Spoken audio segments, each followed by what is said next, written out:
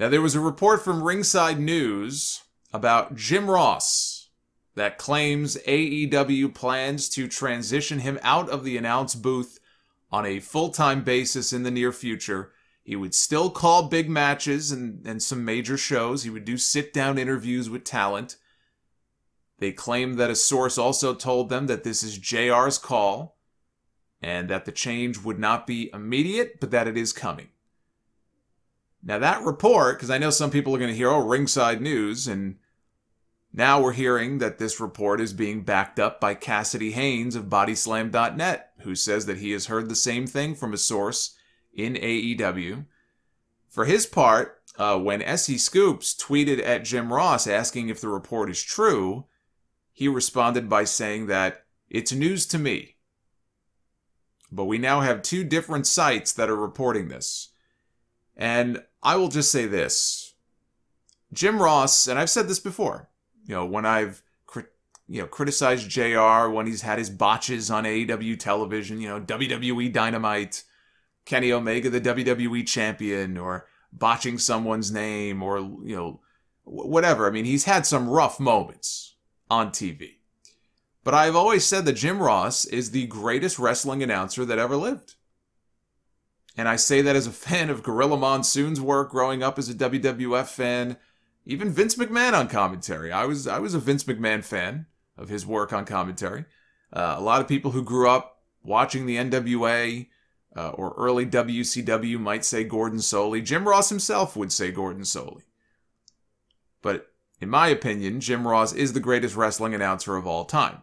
There are far too many iconic calls to name that he has lent his voice to over the past 30 plus years. But the man has lost some speed off of his fastball. I think we can all acknowledge that. He is going to be 70 years old next year. I think the best role for him would be to announce big matches on major shows and to do sit-down interviews. If we don't get to hear Jim Ross every week, when they trot him out there to be the third man in the booth for a big pay-per-view match, big championship match, I think, as we see less of him, and they do bring him out for those big matches, it will help make those matches feel and sound more special, not unlike what WWE was doing with him when they would bring him in for these one-shot deals at WrestleMania. They did that with the Undertaker-Shawn Michaels match at WrestleMania 25. They would bring him out there from time to time for the big matches, and it enhances them. It makes them feel more special. And I think that would be a great role for him to be in. I think he can still bring a lot to the table, but the week-to-week shows would be fine in the hands of Excalibur, Tony Schiavone, and if they must have a third person, then put Taz in there. I also watched the interview that Chris Van Vliet did with Paul White, which is great, by the way. I recommend it. It's about 30 minutes long. He always comes across great, Paul White does in these interviews. And he said that had the timing worked out differently when he signed with AEW, he would have pushed for the commentary spot on Rampage instead of Elevation. But the YouTube show was the only spot open when he signed with the company. They put Mark Henry on Rampage instead. I would flip them. Now, I don't think Mark Henry... I have people tell me, oh my God, he's terrible. We've only heard Mark Henry very little so far on Rampage. What little I've heard of him, I don't think he's terrible. He's just very inexperienced. But what I would do, I would flip them. I would put him on the YouTube show. I would put him on Elevation and put Big Show on TNT for Rampage on Friday nights. That's my 2 cents on that. Gangrel on his Fangin' and Bangin' podcast. I was today years old when I learned that Gangrel had a podcast. But at this point, I just assumed that every former wrestler has a podcast. We don't hear about all of them because they don't all get hosted by Conrad. But apparently, yes, Gangrel has his own podcast. And he shared a story this week that he was supposed to be on AEW Dynamite last week in Milwaukee. But it was canceled. And the reason that his appearance was canceled was because Edge went on SmackDown and then at Summerslam and paid homage to The Brood.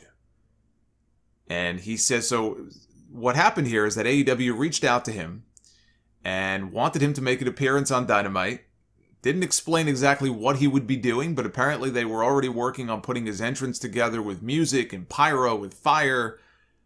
And he was going to be flying out to Milwaukee. The day before, he got a call from the company saying that they were going in a different direction. On SmackDown, the go-home show to SummerSlam, if you remember, Edge gave Seth Rollins what they called a brood bath. Not a bloodbath, because that's not PG. So instead of a bloodbath, it was a brood bath. It looked like they dropped crude oil on top of Seth Rollins. It was all black goo. And Gangrel saw that, and he started to get a little bit worried because he knew that AEW was bringing him in for this appearance the following week, and all of a sudden, they're talking about the brood, and he's dropping, liquid on top of Seth Rollins, but he thought, all right, it should be fine, right? Then comes Saturday, and Edge does the whole brood entrance at SummerSlam, which was awesome. It was a great entrance. Big stadium, right? They played the brood music. They had the Ring of Fire in the entranceway, and Edge rises up, just like he did all those years ago. It was a great entrance. When he saw that, as excited as he was for Edge, and he thought it was really badass, he knew right away. He said, that's it. That's going to be the final nail in the coffin. And sure enough, AEW ended up dropping the whole thing because they didn't want to be seen as copying what WWE did. Now, what he would have done, I have no idea. He didn't get into it. Maybe he wasn't told. Maybe they just said to him, look, we want you. We'll fly you in. When you get here, we'll tell you what you're going to be doing. No questions asked. I would have said yes, too. Hey, you're going to pay me to fly in and do something with me on TV? Shit. Sign me up. My guess is it would have had something to do with Christian because he's got the history with Christian. Christian did come out on TV last week. They were showing footage of him wrestling on the independent scene in Canada. That was part of this whole story with Don Callis and everything heading into his championship match with Kenny Omega. So I'm almost positive it would have had to just be something involving Christian. And maybe it would have been Christian and Gangrel and not Christian and Frankie Kazarian wrestling on Friday night against Kenny Omega and Brandon Cutler. Because remember, they taped Rampage in Milwaukee that same night. So if they brought Gangrel into Milwaukee, they could have had him as, for an entrance. They could have put him in a match. I think his role went to Frankie Kazarian is what I thought. But who knows? But Gangrel called Edge. He wanted to call him and catch up with him. I guess they still talk from time to time, which is cool. And he wanted to tell him how badass he thought it was to pay tribute like that to the Brood on SmackDown. And Edge wanted to know what he thought of the entrance at SummerSlam. He was all over the moon about it. He was really excited, thinking, man, this might get you more bookings too. So he thought it would help Gangrel. And then Gangrel broke the news to him and said, well, it might have actually had the opposite effect. And he said there was like a pause on the phone, and he could tell that Edge was really upset about what had happened. He said, dude, I had no idea. He goes, I've been working on trying to get this done for almost 3 months. Trying to get WWE to approve it. Even the bloodbath stuff, he said WWE was very adamant that if it's blood, red blood, we're not going to do it. So the black stuff was the compromise. So, Gangrel was really cool about it. He doesn't have, any ill will towards Edge or anything like that. But, I mean, you talk about timing. What are the chances? When was the last time we saw the Brood? Had to be 99, right? So that's over 20 years ago. Gangrel is about to come in for an appearance, and it just so happens that Edge is doing this big elaborate Brood entrance in front of 50,000 people at SummerSlam. That sounds like a hell of a coincidence. But if Edge is telling the truth, he's been working on this for a while. This wasn't, some spur-of-the-moment type of thing, which I can believe, because I think at a company like WWE, these things, you would have to push it through. It would probably take a few months to push something like that through and get it approved.